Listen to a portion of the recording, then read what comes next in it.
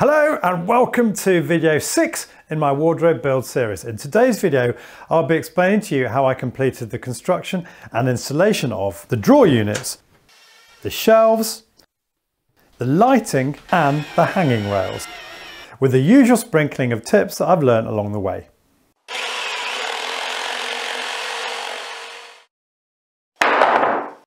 I was hoping this would be the final video in this wardrobe build series because I feel like you've sat through enough videos already, but in hindsight that would have left too much to cram into this video when I've got the all-important doors to concentrate on as well. So I'm going to do a final video in a couple of weeks' time concentrating on the build of those doors. So let's start with the drawer units. Now in my last video I got this first bank of drawers installed and then confessed that I made the remaining 8 drawers 2mm too wide.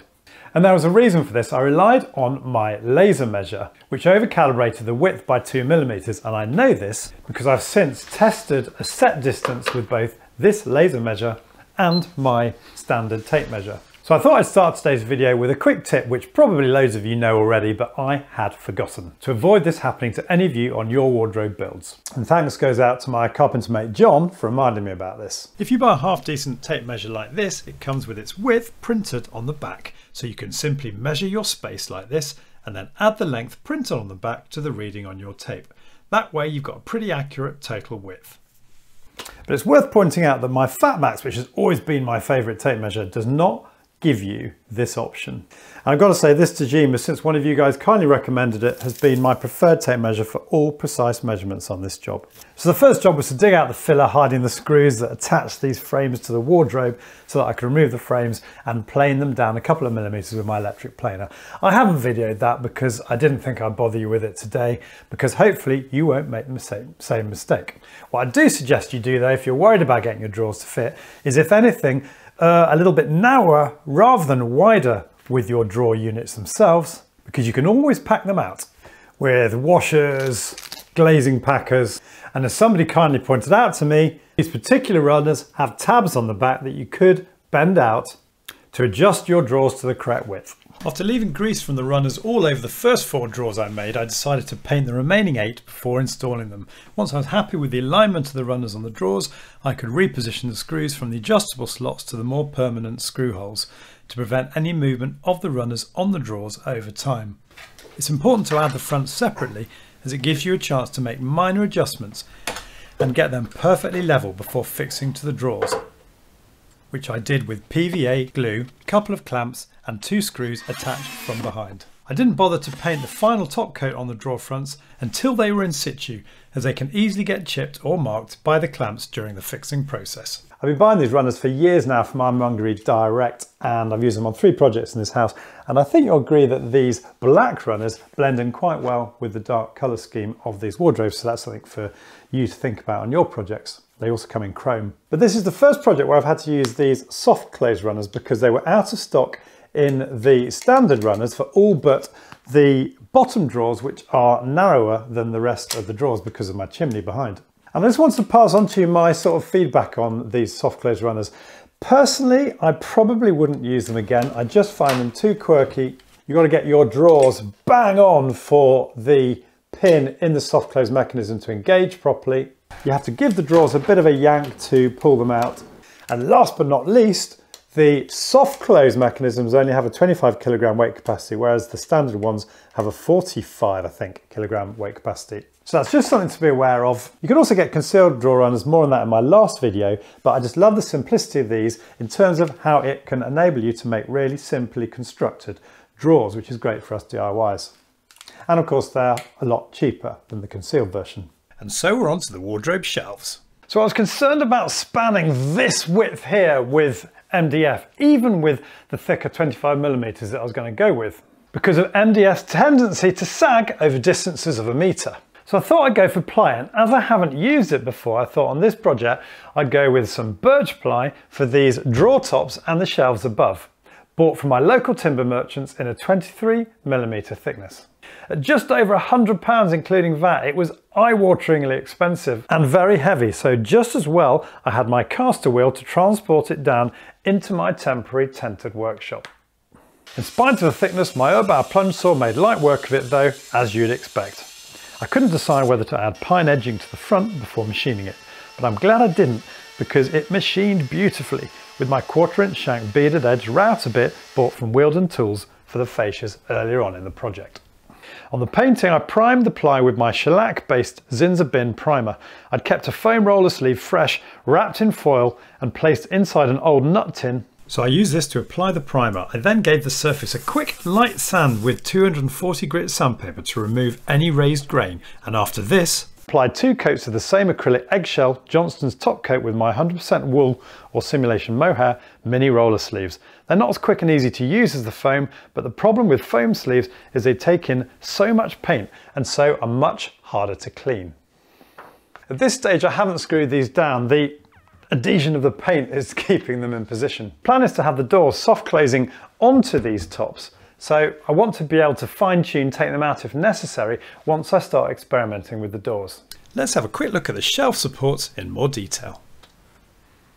I've done a video on this in the past, as you do have a couple of options here, from bookcase strips which need to be routed in advance through to the more basic supports that you drill and hammer into the wall of the wardrobe. I've used these standard supports in the past, but decided to go one step better on this wardrobe build by using these nickel supports with the added strength of the support socket that they slot into. So after carefully marking out the position of the supports, it was then just a question of drilling a hole for them, I think with a 7.5mm lip and spur bit, and then tapping the supports into place, first with my normal hammer and then as an afterthought with my nylon Thor hammer that I'll be using on a garden furniture build this summer, although to be honest, the normal hammer didn't really do any damage to the support sockets.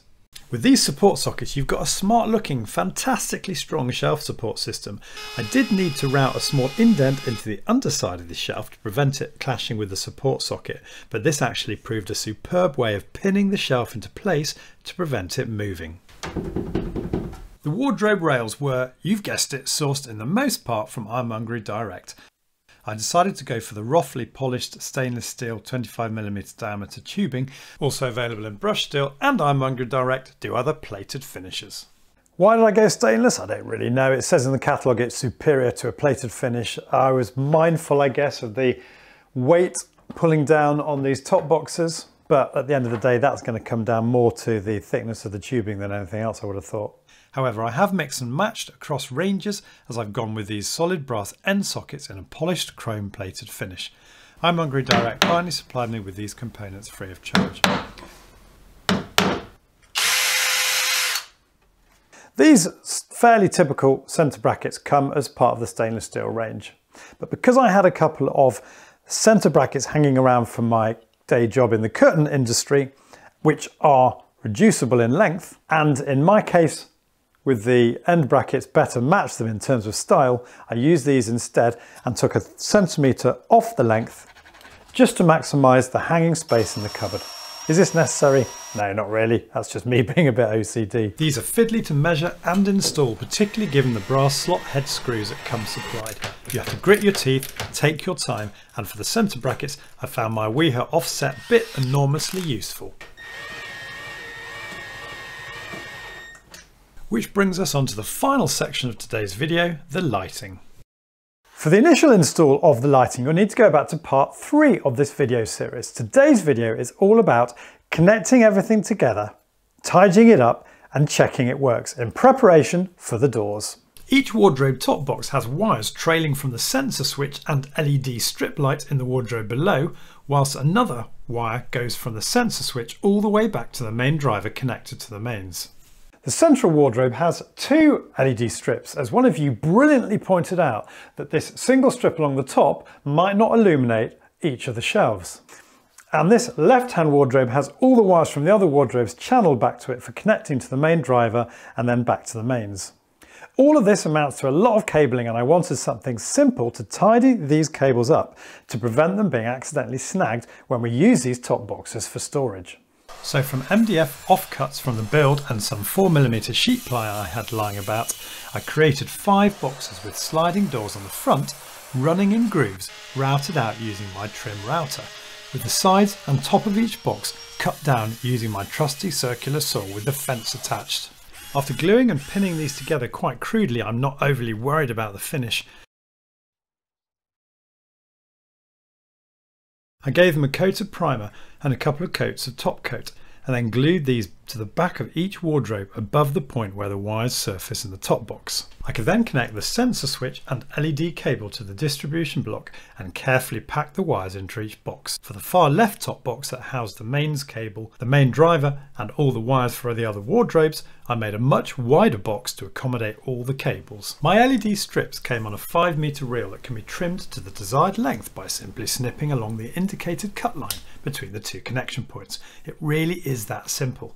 I then had to connect the driver connection cable to the end of the strip by carefully inserting it into the connector and then closing the cap. I did find insertion was easier if I trimmed off the adhesive from the back, but it doesn't mention this in the instructions, and if you do this, do it really carefully so as not to scrape through the connections beneath. I could then peel off the adhesive strips and stick the LED strips into the routed channels that I cut into the wardrobes in video 3. And I'd left a channel above the central sensor switch so that the LED strip could pass through uninterrupted. Finally, onto the sensor switches. I found earlier on in the build that the additional insert piece for when you're recessing the switch, as I am, rather than sticking it to the ceiling of the wardrobe, is impossible to remove once pushed in because of these claws embedding in the pine wedge I'd made to accommodate the sensor switch. So I cut off the majority of the insert piece, leaving just the front section, which made insertion and possibly removal later down the line much easier. And by routing the channels backwards, I'm ensuring that they only shine light where they need to rather than into our eyes, because it can be quite glaring if you look directly at the LEDs. One final point, if you're thinking about installing lighting on your project, don't be intimidated. Do it, because it's really straightforward. Remember, I hadn't installed any lighting. I didn't have a clue about lighting before I undertook this project. And whilst the channeling of the wardrobe is a little bit fiddly and time consuming, the lighting itself is simple. The sensor switch itself has two connectors, one which plugs into the distributor block that comes with the sensor and sits in the wardrobe, and the other plugs into the main driver connected to the mains. And then the LED strip itself has one connector that connects into the distributor block in the wardrobe. It's that simple. So that's it for today, and you're now totally up to speed with where I've got to on this wardrobe build. In a couple of weeks' time, I will be showing you how I've constructed the doors and installed them. So it'd be great to have you on board for that video. If you liked today's video, it would be fantastic if you give it the thumbs up below. And don't forget, details of everything that I've talked about today will be in the description below the video, which you can access on your smartphone